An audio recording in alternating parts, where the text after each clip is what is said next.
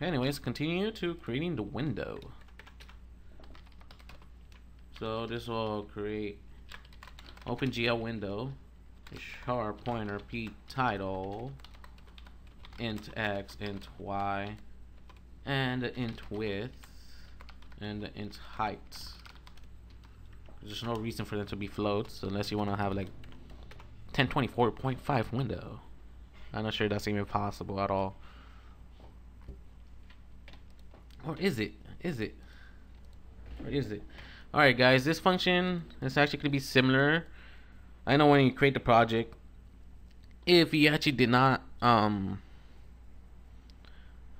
if you actually grab the Windows 32 application, not the console, I'm not sure if the console will create it for you, but I don't think so. But if you do the Win32 project instead of the console project, and you do not have it, you do not check the box for empty project, this class will be created for you. So I apologize if it's gonna be long. I'll speed it up in this section so you guys won't have to see like the boring part. Or you could be slick, create a different project and make sure it's a Win32 project, and you just copy and paste the class, and then you start deleting the stuff that you need and make it work with mine, you know. But it's up to you guys. I don't know. I probably wouldn't suggest to do that.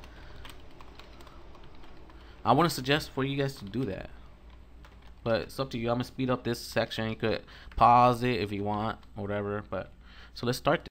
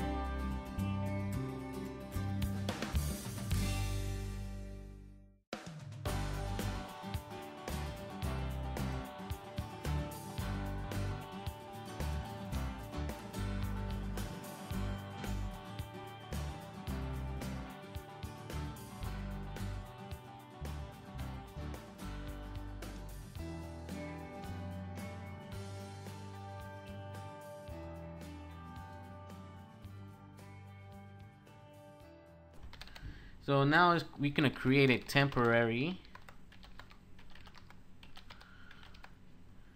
window for OpenGL extension setup. Dang it, I should have created the engine class first. I'm gonna confuse you guys right now. Okay, let's just create this next 5 lines, and we're gonna create the other class that we're gonna need. I messed up on you guys, and I apologize. I'm so sorry. I'm so sorry. Look at HWD. You're gonna create the window X, Windows X. I guess it's the X of the window, or the mail window. What am I talking about? The app window. Gonna put the p title, WS pop up. Oh no, wait, we didn't need another p title. And it's gonna be the WS pop up. We're gonna set it 0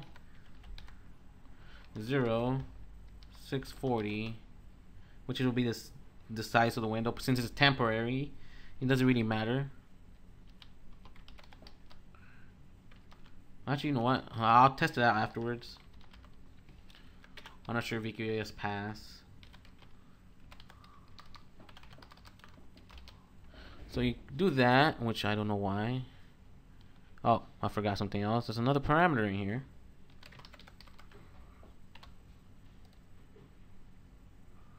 Make sure you actually initialize it correctly. And if h w and d equals null,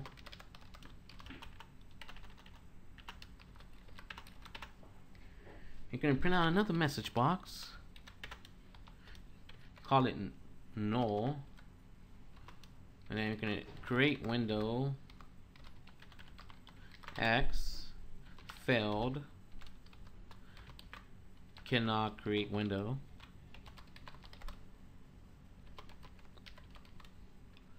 and it's gonna be an error, and then put the MB OK.